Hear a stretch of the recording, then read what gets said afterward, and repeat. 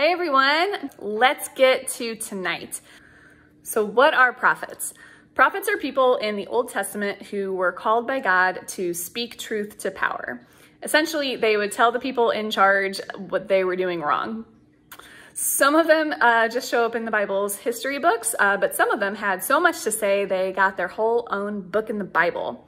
The big books are the major prophets and the little books are the minor prophets.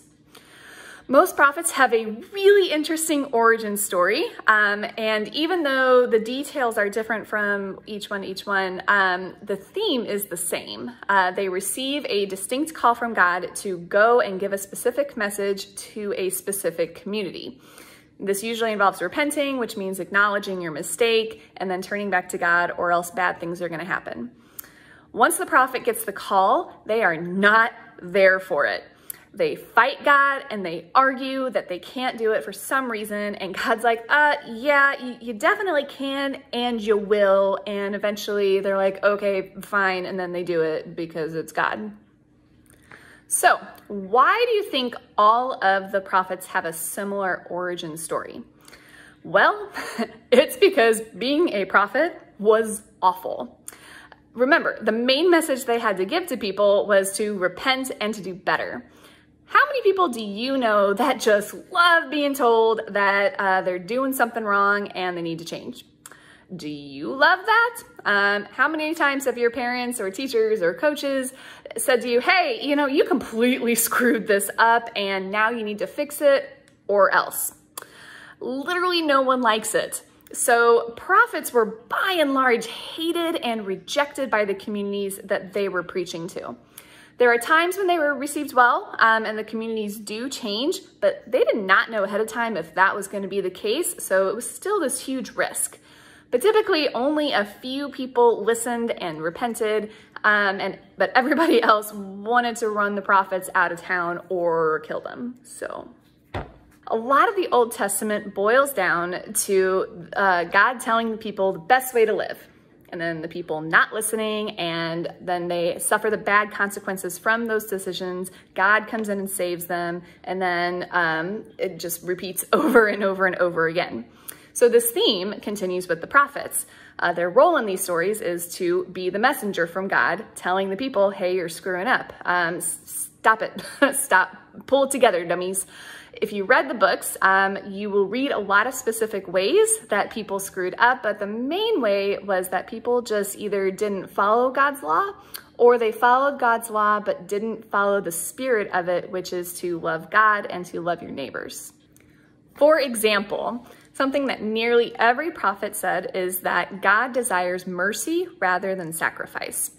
In the time of the prophets, if you broke a law, you had to go to the temple and sacrifice something like an animal or grain to make this right with God again. It was designed to hold you accountable and to help you change. But instead, what happened was people just kept on sinning and kept making sacrifices and thought because of that, they were all good. And God was like, I don't really care about your sacrifices because you keep going out and doing things that harm yourself or harm other people.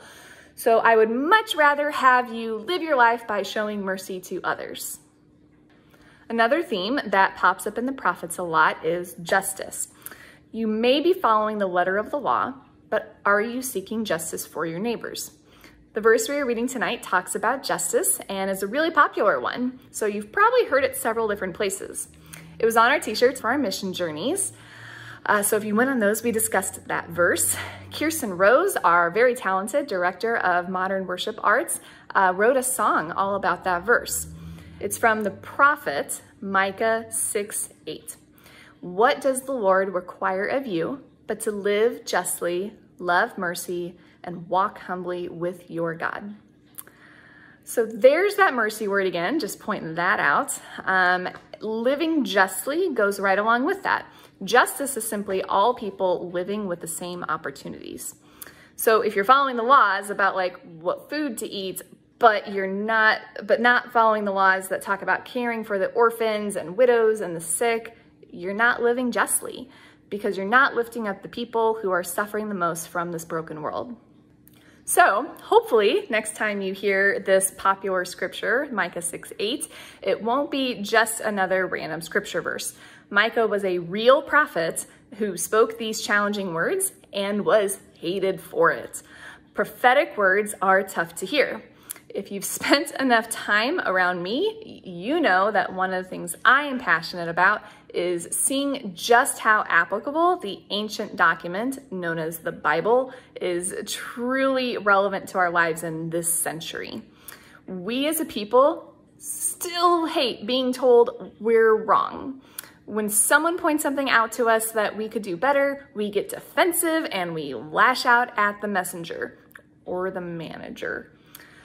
We prefer to live in a cocoon where we can tell ourselves that we're fine, everything else is fine, and we don't need to work towards change. We tell ourselves that when people point out an injustice in the world, that they are the ones causing division rather than the injustice itself. So a common question that you hear in religious academic circles today is whether or not prophets exist in the modern day.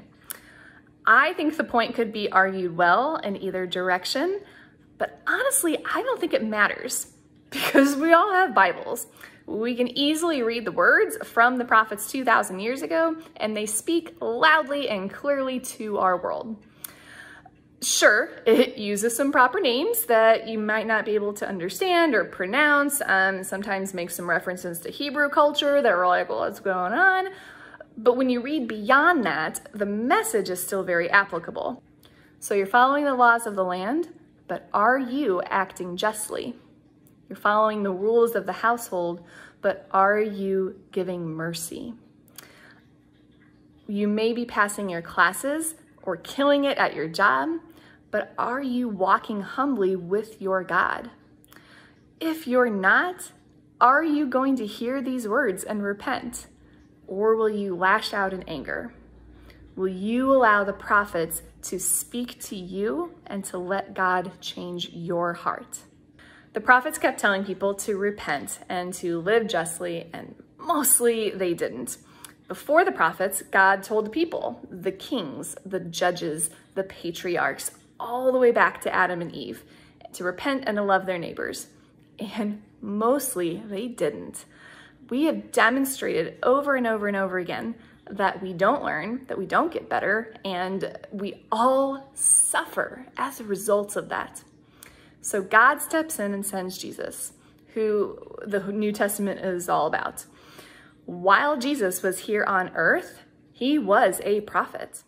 He lived justly, he loved mercy, and he walked humbly with God. He showed us how it was done. And then he gave his life for us, one last sacrifice to make things right with God forever, so that even when we fail at this over and over again, we know that we are forgiven. Instead of collapsing from the burden of trying to live perfectly, we can instead live in perfect relationship with God and allow that love to pick us up when we fail and then spur us on toward a life full of love, mercy, and justice.